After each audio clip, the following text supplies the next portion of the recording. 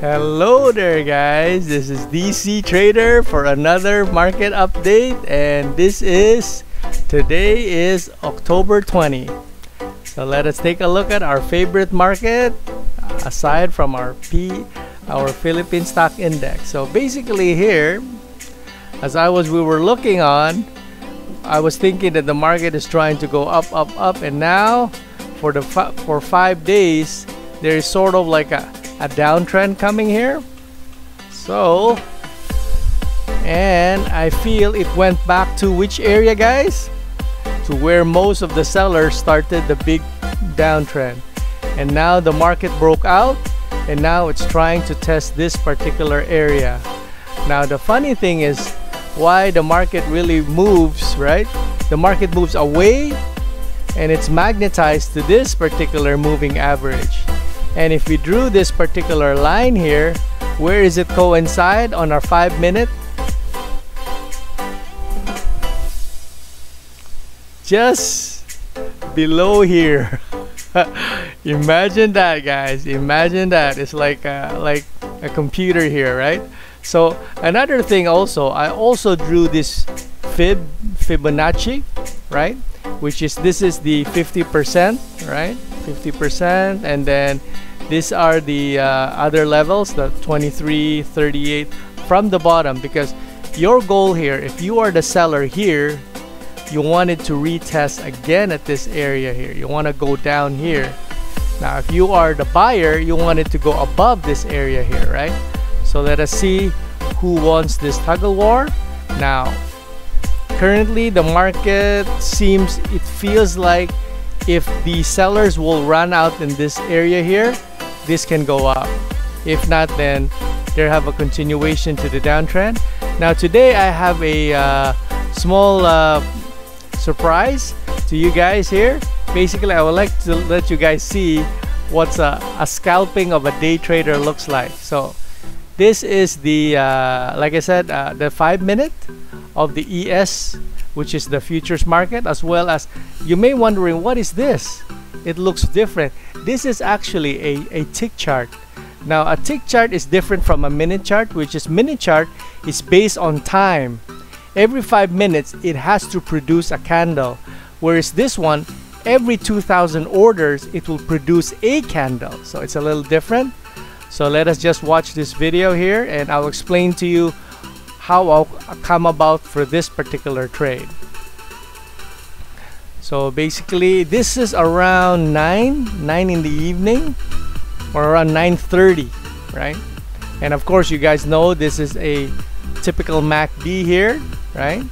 So I was feeling that the market was kind of pretty range bound, and I also marked this particular level here. I feel that this is first entry, second entry, so I feel this was a pretty good support for this particular market. And when it dropped down here, it already had it tested here, right?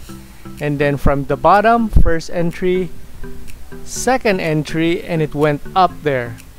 So my feeling was, I don't want this one to drop here.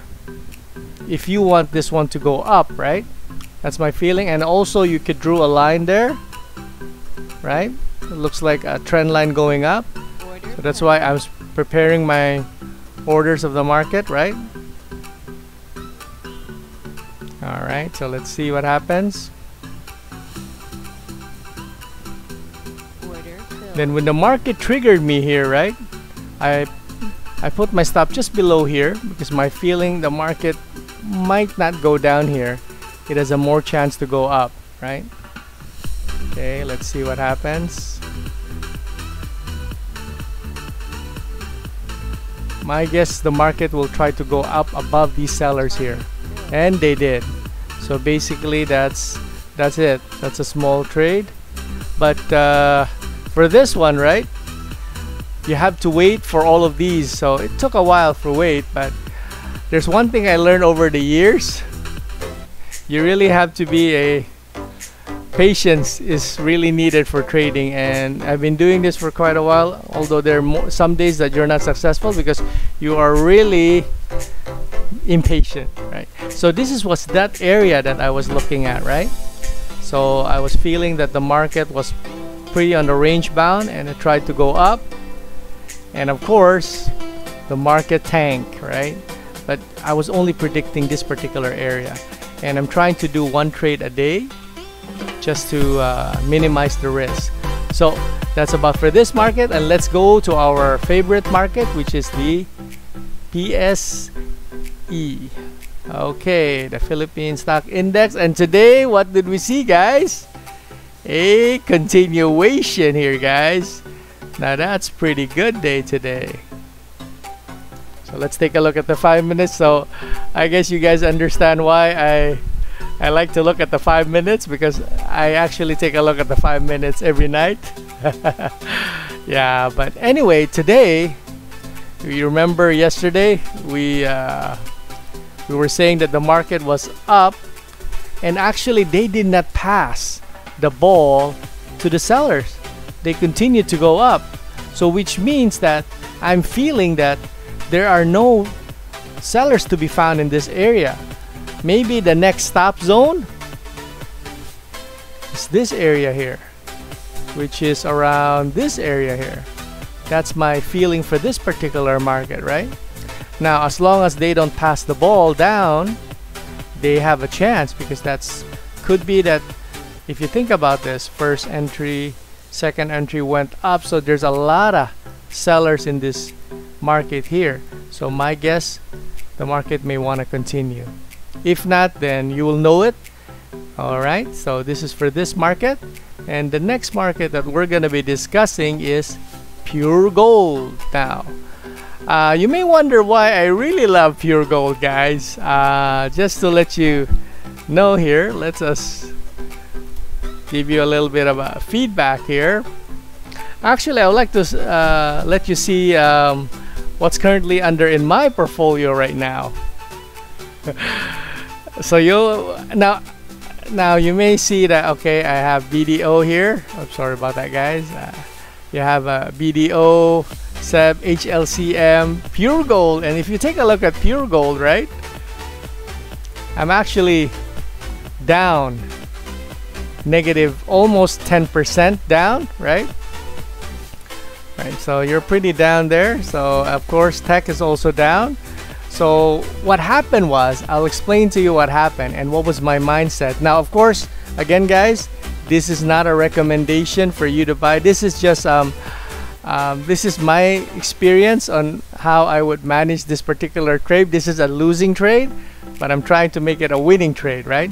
So basically, my thinking was, at this particular time, I bought at this particular area, 48, around 48, 70, right?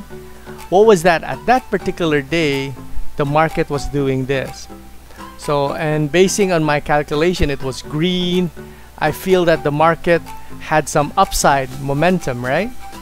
And what happened was, it broke down, because that is the second entry. That's why, if you mark that line, so I was feeling the next time I'm planning to buy this particular stock was in this area, when I did not notice that it dropped even harder, right? So the next time I bought was around this at the bottom, which was around 40, 41.65, right? So my average, right, was around here in the middle, right? So what most traders do, right, if the market goes against them, this is not a good trade sometimes, right? You may have to do a stop loss, but for some traders, what they do, they would buy average out. That's what they say, average out, right? This is what you call a semi-trading, semi-investing account, right? So that's what I would say that way. So the way my feeling here, if you take a look back at my average is 45, 40, right? So around here, right? So the only way I can only get positive around this zone, right? Lord and behold, look at the moving average just around there. So, and what happened today, guys? Like I was discussing to you that this particular stock, I really hope that it would break what number again? 4250. And what happened today? It actually opened, went up directly to 4250. So you know buyers are here, right? And what happened to the buyers? The seller answered back. And now it is on the seller's court right now. So I don't know. I feel that they may be a continuation to the downside, right? The only way this will change is that if the market open here and continue to break up. That could be. If not, then this market will still maybe go down. Now, what is my next plan for this one? If it breaks down here, what should I do, right? All right. So let us go to there, right? So let us think of ourselves if we were the buyers who bought going up for this stock, right? And it went down, right? So let's take a look at that, right? The way I did it was, the way I did estimation is from here. Actually, if you go up there, my feeling is this particular area is 50%, right? I also feel this particular area I'm gonna watch closely like a hawk. My feeling is that from the bottom is first entry to the downside and a second entry, it went up. So there's buyers here, right? Now, if the buyers break down this level, I may have to buy this area here. I may mark that one.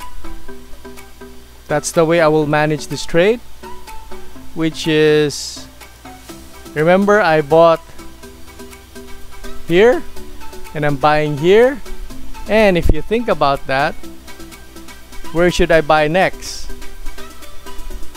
Approximately here. So that's why I'm also preparing my orders to see what would happen, right? So my guess is that I hope this market will go above 4250 and stay above there, and to go back around this area, and I may wanna get out with a break even and a loss a bit, right? That's how I would manage this trade, right? So that's about it for this market. So let's hope that there is some jump start to going up, right? So what's the next one? The next one would be BDO. Now BDO is finding a ways, guys. Finding a way to go up. Woo! I was also, and of course you guys notice, I also had a very big portfolio there, but in terms of BDO, but I feel this BDO has a chance to the upside. Now, I would only say only 60%, guys. Only 60%. Right? So this is what happened. Now, if you take a look at this, I always like to draw this, guys. You remember? This is the bulls, the buyers, the sellers, the buyers, the sellers, and the buyers. And currently, it still is the buyer's market, although it dropped here a bit, right? But I feel this is still a buyer's market until it goes down like that, right? So what I'm saying is, if the market drop here, right now, and tomorrow it retests again like that, oops, sorry, and that's the start of the sellers here. If it only does that, if it goes up directly, then it's still a buyer's market there. Now, this particular area here, from the low here, it went up once and twice. So this area seems to be a second entry to the downside, and what happened? It just went up, then sellers tried to defend to go down. See, so you see that candle, it went up and goes down, so you know that there are a lot of sellers in this particular zone. Now let's hope that tomorrow we can give them a so we can continue. Now let's take a look at the monthly for this. Let's see here, the monthly for this. What I like about BDO's monthly is, take a look at these guys.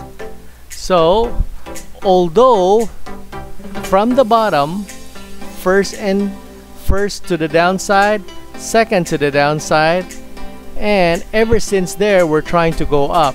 So my feeling is, as long as our Philippine index is going up, this market may have a chance to go above or in this area 93.52. So let's hope that tomorrow the market have enough push, because wait, if you go back here, if you are the buyer who bought here, here, and here, and including here, you want this market to go up to reach this area here around 93.52, right? You don't want to stay that low, right? You want to push up. So my feeling, and it also feels like the market can achieve this particular area. So let us feel that tomorrow, let's hope, and let's give these BDO guys a cheer. Okay, so what's the next one? The next one, guys, is MM. Whoa, now MM, guys. Alright, what happened to MM today? Okay, guys, let's continue. So let's go to MM. So Mary Mart. So what happened today in Mary Mart? Oh my goodness, it's a down day. Alright, let's make it bigger. So actually yesterday we were discussing the market going to this level of 3334 around this particular area, and my guess was it was trying to go up, but today what happened? The market just tanked. It looks to me that there's a lot of sellers in this area and they want to push it down, right? Now, did they have some continuation? They did, right? So now let's take a look at the market over here on the daily. So you know that there is a trend line coming up, and you feel that the market may be able to reach this 307, 308 tomorrow. So where's that in this 5-minute area? Lord and behold, it is this particular area where before sellers, buyers, support. So my feeling is tomorrow maybe the market will drop here, and after that I hope that the market may be able to push up, right? Maybe push up, do this, and continue, right? That's my feeling for this particular market, right? Otherwise they could go down more, but that's my feeling because this makes sense. This particular area, an area of support around this area, right? Which is also second entry from here, this area here, from the top here, right? So they could want to go in there, right? So that's for MM, right? The next stock that we'll be discussing will be HLCM, the factory. And of course, guys, I know it's also part of my portfolio. So let's see what happens to this particular stock. Now, as I understand, I was thinking that the market could have gone to a like measured move. Now, the good thing is that the market is trying to do a support around this particular area, right? Which is that particular area, and then it's trying to go up, which is good, right? We want it that way. Now, the only two levels that we should be aware is the 584 and the 571. Now if we take a look at that here on the 5-minute candle,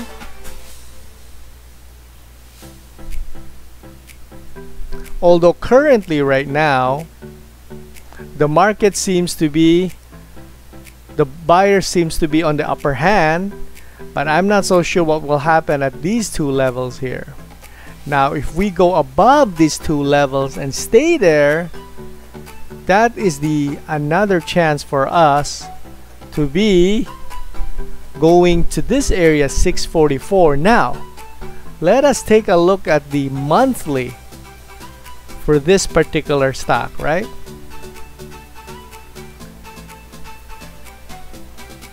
Now for the monthly for this particular stock, how did I get that this area was the second entry? Let's go here.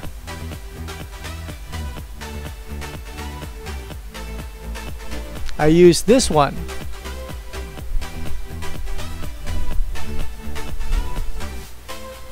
So the way we count, it broke this high, so counted as a new high here, and it dropped down. So this is the first entry. No, 0, first entry, second entry. So my feeling is the market may be trying to go up to link with this, to go to that area there where you see a moving average, just this, like this thing, right? Because it's like a spring, guys. When the market goes down too far, it will go up to this area here, and from here we don't know what's going to happen, right? So my feeling is it may want to jump up. So that's why I always say 60-40, because this can go down too, right? So there is a more chance of an upper hand. So that's for this particular market. Now that's why if you notice here, I also draw a Fibonacci from this low to this high, and my find right now we're currently under the 50 area, 50%, and we may be going up, right? So that's my feeling for this market. So let's hope that these guys can continue, right? So the next one would be one of our favorite stock right now that is so adrenaline pump, JFC, guys. Take a look at this, guys. Now JFC, what happened? Now from yesterday we were discussing JFC was still here, right? And actually around, where did the market, let's make this one bigger. So today, yep, the market and here, and today it just started open and jump up. Wow, now that is a bullish market, guys. Like the last time the sellers were trying was over here 47, and we can see that here, right? Take a look at that, guys. So you're telling me right now that the market started from this area here and all bulls. Now that's a very powerful market. You don't want to go against that, guys. You don't want to go against that, right? The market started here, and then this particular area, let's make this one bigger, right? Let's make this one bigger. This particular area was they did some distribution here, which is coincide with this particular area, right? And this strong breakout. Now would they have a continuation tomorrow? Well, let's take a look at this. I would say yeah, they may still have a chance, but all right, so let's try to delete these Fibonacci. So to give us a, what I'm trying to calculate here is where do I want to buy again for this particular stock if I have an opportunity, right? I may want to start to buy if the market goes back down in this area here. I don't want to buy there because it's too high already. But it can still go up high. Now if you take a look at this area here, would you do a fib, right? Look at that number, 168.66, 169. Look at that, it's just near area. And 50%, this is actually 50% from the downtrend, it looks to me. So my feeling, I would love the Jollibee to go back to 150s. I may want to start buying there again, right? So another thing, the way I also do it, right, to have a target for the buyers, let's do a reverse. So from down here, let's make this one to green.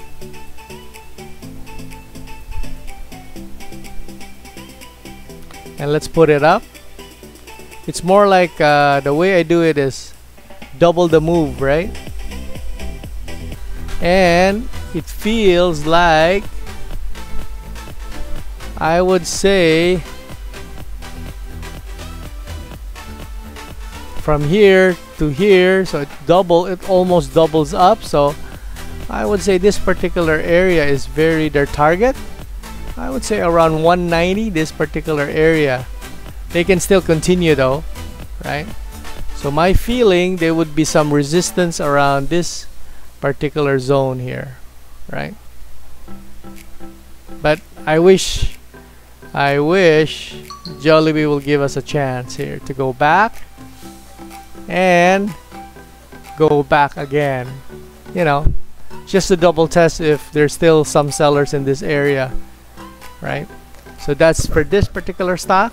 And the last stock that we're going to be discussing is tech. So for tech, guys, the market just shoots up, which is good, right? I also am negative with this stock, but I feel this market is still in a, I would say, where the market went down here, and of course market go up, went down, and ever since the market go up, tried to go down here, and currently we are on a uptrend. So as long as they don't go back to this particular zone around 534 is the one I don't want the market to go back down, around this area here. If the market does not go back down there, it may still have a chance. Now the only bad thing about this is from down here, first entry, second entry, it looks to me there might be some resistance around here. Sellers may want to push it down. So let's hope that the market can continue to push up. Now they can continue their momentum to reach here. Now if we take a look at that on the monthly combination, right? If you change this one to tech,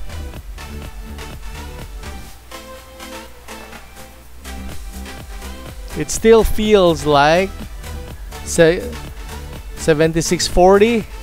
It feels like it want to go up here, right?